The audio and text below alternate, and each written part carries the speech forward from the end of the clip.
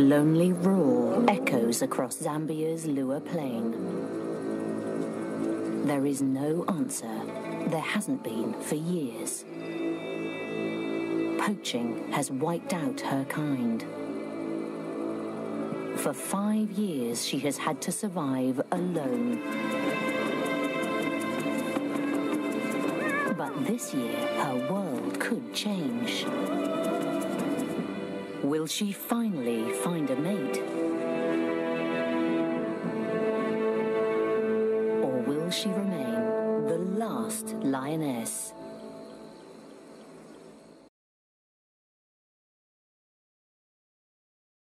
In the heart of this isolated wilderness lives one lonely lioness.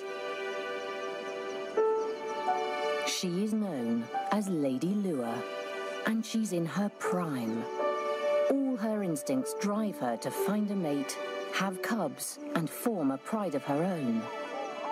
But she can't. She's alone here. There isn't another lion for hundreds of kilometers.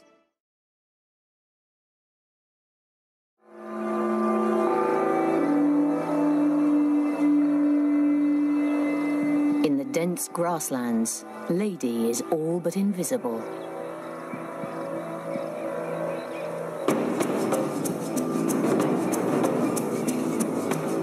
Her tawny coat provides perfect camouflage, and an animal grazing in the tall grass wouldn't see her coming. But wildebeest prefer short grass.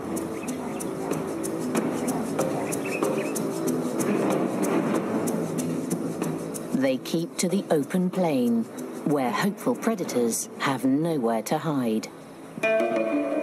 Usually, lions hunt in teams that can surround prey and drive it into an ambush.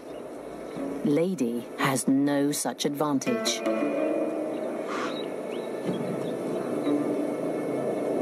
She must stalk her prey alone, in plain sight.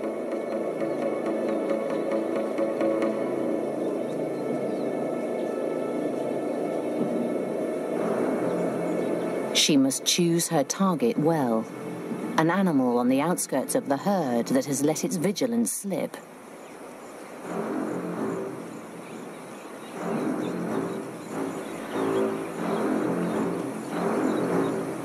Wildebeest warn each other of danger, so she must approach unseen by the entire herd. Just one glance in her direction, one snort of alarm, will ruin the hunt.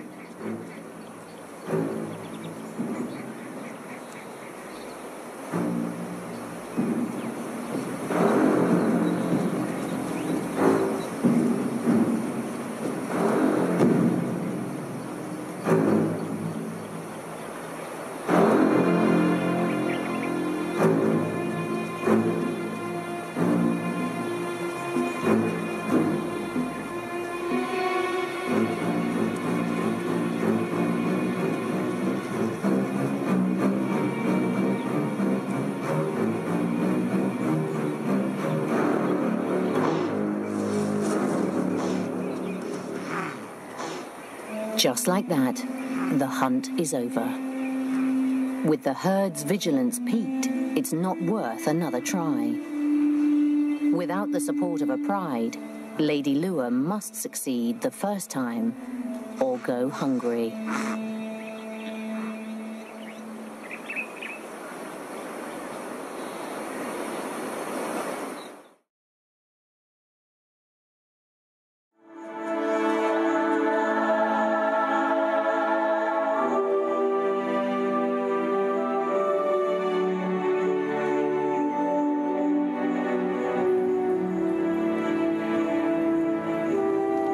She's obviously following me because she's looking for company. She's alone.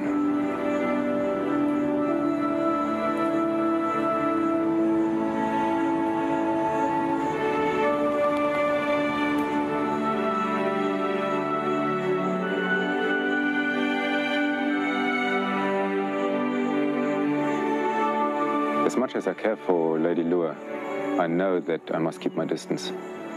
She's a wild animal and we want to keep it that way.